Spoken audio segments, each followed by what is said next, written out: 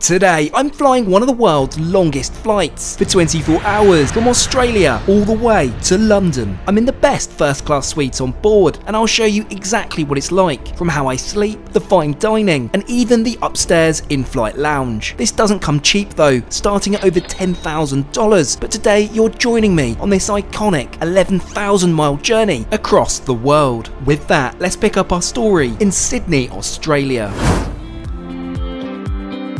Well, g'day and welcome back to the channel. It's a sunny afternoon here in Sydney, where our journey across the world begins.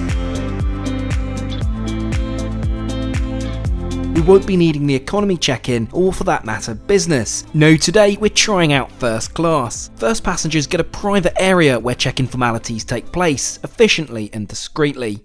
This flight is a very special one, designated QF1. The history of the Qantas Kangaroo route goes back to 1947, then on a Lockheed Constellation with 6 stops taking 93 hours. Improvements happened rapidly over the following decades, and by the 1970s this had dropped to just 2 stops of Singapore and Bahrain on the iconic Boeing 747. Today the A380 flies this with one brief tech stop in Singapore, with a journey time of around 24 hours.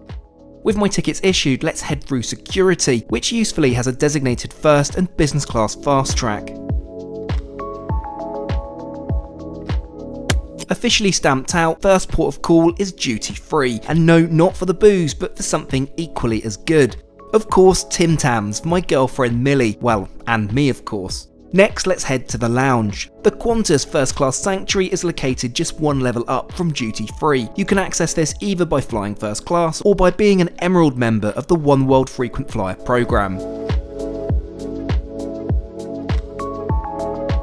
The lounge is a great mix of contemporary and heritage design, from the old school split flap departures board to the open and airy dining room. Naturally, we're heading here first and foremost. Offering fabulous views of the apron and runway, this is up there as an AvGeek favourite. Let's take a look at the menu then. It's extensive and you could certainly have a substantial meal before flying. Let's start with a delicious glass of Pommery champagne. Retailing at around $50 a bottle, it's a half decent offering in the lounge. So what have I ordered off the menu? I've gone for the salt and pepper squid with a green chilli dipping sauce. It's delicious though not overly filling, as I want to save my appetite for the onboard dining. Before we head to the gate, let's take a quick look around the rest of the lounge facilities. There's a library, spa with complimentary treatments for first class passengers, office space, and various help yourself drink stations. I think we have just a few minutes to crack open an ice cold DC, and I can also spot our aircraft for today's flight, the Airbus A380 at gate 9. With boarding about to commence, let's head down to the gate.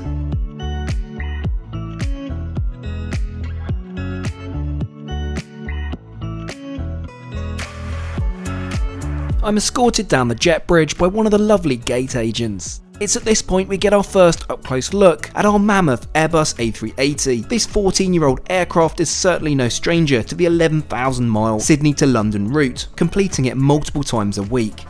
With that, let's head down the jet bridge, and just before we get on board this incredible first class, it's time for a quick word from today's video sponsor, Opera Desktop. Opera Desktop looks to the future, creating an elevated singular browsing experience with unique features like AdBlock, integrated messengers, a free VPN, and more. However, one of my favourite features is the introduction of generative AI services such as ChatGPT and ChatSonic, available directly in the Opera sidebar, ready to answer your queries anytime. Personally, I love the AI prompts button, integrated directly into your browser session. Yes, I too am excited about Project Sunrise. If you download Opera Browser from the link under this video, you'll get AI prompts on by default, and ChatGPT and ChatSonic already in your browser. Though it's not just technology, Opera allows you to personalize your browsing experience from wallpapers, such as these animated ones. I'm a big fan of the pinboards feature. In fact, this is one I use all the time, my cheat sheet for flying in first class. It ties together all the resources I regularly use and check to fly up front. I've shared this down below, so you can access this when you download Opera Desktop today using my link in the description. Here we go then, Qantas First Class. It's a bright and airy cabin despite being quite a high density. Let's stow my luggage in the overhead bin and settle into my seat 3 Alpha on the left hand side of the aircraft. Within no time at all, I'm served a pre-departure beverage, a glass of delicious 2005 vintage Pommery champagne. It's of course absolutely delicious, with complex floral notes and aromas of roasted hazelnut and vanilla, or at least that's what I read because I have no idea what I'm talking about. It's punchy stuff though at $250 a bottle. I'm served some canapes too, a caviar tartlet with cauliflower cream. I think this may be a premature record for near completion of the TT bingo card today. We begin to push back, so it's time to get my seatbelt on as the safety video is run. As we take a journey through 100 years of innovation and Australian spirit. Welcome to Qantas.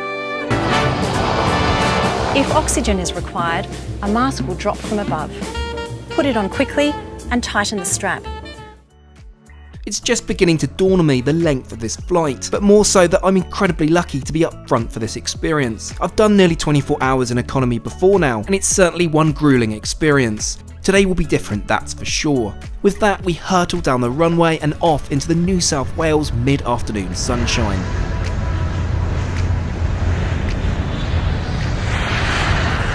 As mentioned, this flight will have a tech stop en route as we fly the first 4,000 miles over to Singapore. As we reach altitude, let's get my seatbelt off and get comfortable. The suite is pretty flexible in seating arrangement, meaning I can change to face the window at the touch of a button. For further elevated comfort, let's boot the Timbs off and get the provided Qantas slippers on.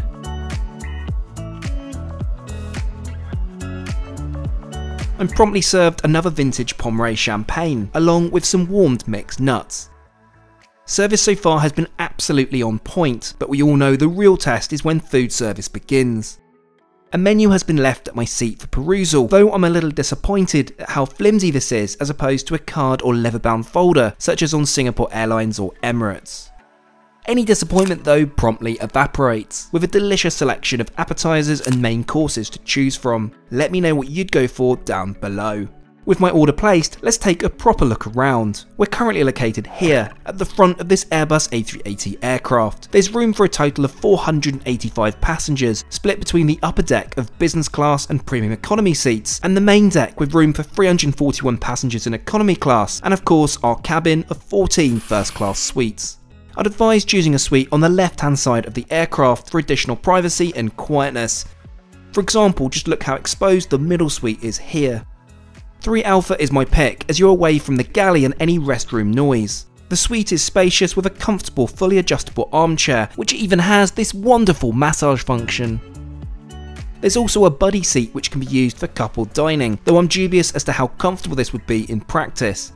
I'm delighted to see individual air vents, which certainly helps with your comfort on these ultra long haul journeys. Initially I was concerned at how exposed you are to your neighbour, but after takeoff this privacy screen raises, which gives an illusion at least of separation. Right, I make it time for dinner. The tray table is deployed at the touch of a button and extends as so. The lovely FA promptly sets out my table, ready for my appetizer. I'm disappointed to find no caviar service in the sky, but I guess I've already had my allotted intake in this video. However, the promise of this delicious looking fresh bread seems to immediately quash my caviar aspirations. To begin, I've opted for the pan-fried gnocchi, with asparagus, prawns, brown butter and parmesan. This is a true melt-in-your-mouth indulgence, going down an absolute treat. Naturally I have to keep up appearances, so I've gone for the medium rare steak with green beans, a rich mac and cheese and Neil's barbecue sauce. I've since found out Neil is a famous Australian chef. There's me thinking he's one of the flight attendants. I'm happy to confirm the beef is cooked to perfection, not an easy task at 35,000 feet. To close off the gluttony, I've gone for the raspberry and blackberry summer pudding with a creme fraiche. It's really very enjoyable indeed.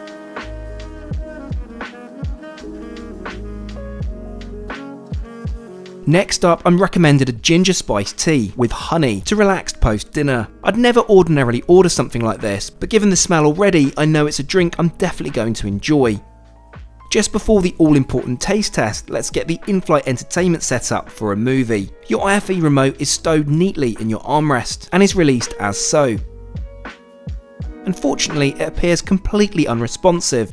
Not to worry though, these are touchscreens after all. Oh, and of course we've got to put the seat into relax mode. So I can confirm the ginger tea is a new favourite, and I'm sure you'll be adding this to your future bingo cards.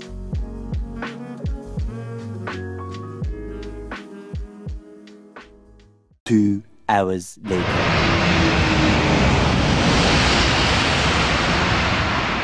Well, quite abruptly it seems, we've arrived into Singapore. Where did these last few hours go?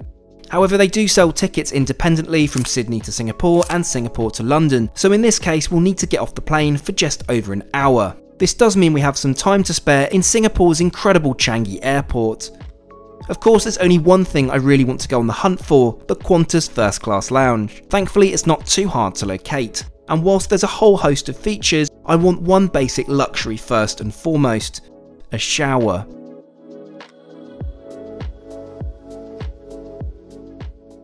Now feeling $1 million, let's go check out the rest of the lounge. There's a dining room, and whilst I'm not planning to eat at present, we'll take a glance at the menu.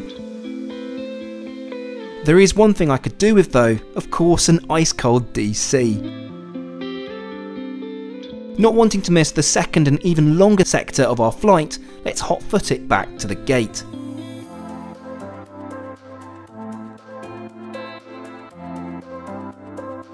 Here she is then, refueled and ready for the next 14 hours over to London. Let's head down the jet bridge and get back on board.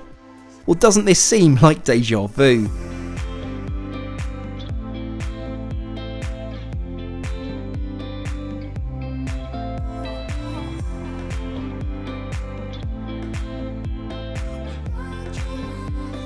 It would be a crime not to have a drop more of the 2005 Pomeray. I mean, if anything, it will help with the jet lag, I'm told. It's not long before we begin to push back from stand, so it's time to get my seatbelt on as the safety video begins to run. A mask will drop from above. Put it on quickly and tighten the strap. Oxygen will flow as you take a breath. Fit your own mask first and then help others.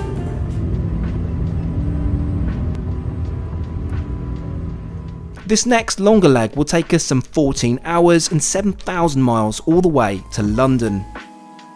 Now we must really check out the party piece on board, the Onboard Lounge.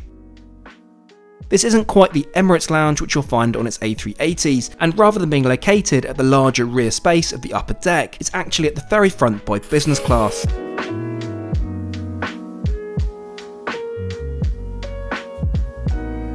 It's totally deserted, so I'll sit back and enjoy a sparkling water whilst perusing and ordering from the dinner menu. A few minutes later. Back at my seat, I'm served, well, you probably guessed it by now, more steak. I just couldn't help try for, research purposes of course.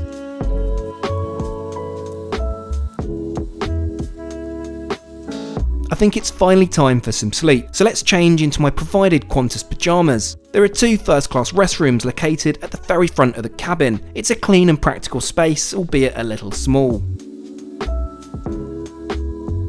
There are ample amenities provided, either in the bathroom itself or in your provided amenity kit.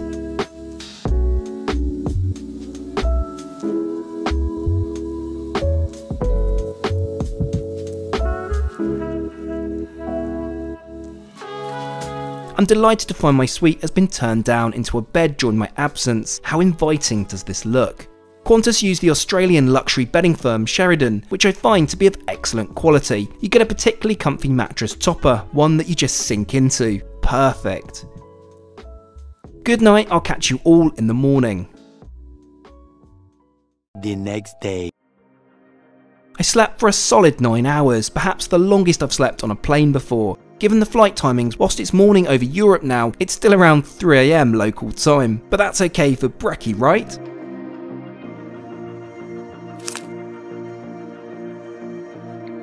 Of course, let's begin with a freshly made cappuccino. for that obligatory caffeine hit, as my table is set.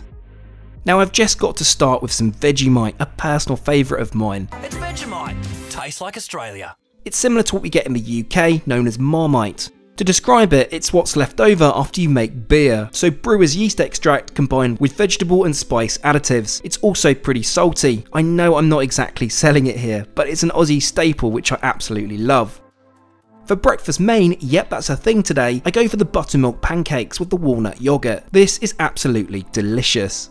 Judging by the flight map, we only have a short amount of time left until landing, so let's go and change back into my clothes and freshen up.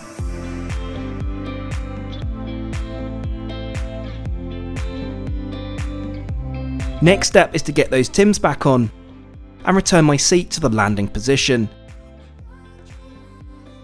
I still can't believe that 24 hours of flying has come to an end just like that, and with it my experience of trying the iconic kangaroo route QF1. So how much did I pay for this experience? Well, I'm not going to lie, it's expensive. However, if you instead depart from Auckland, where I was previously anyway, it's possible to pick up this ticket for a slightly more palatable but still expensive $5,000. Anyway, welcome to London. Thank you so much for watching, and I'll catch you all again next time.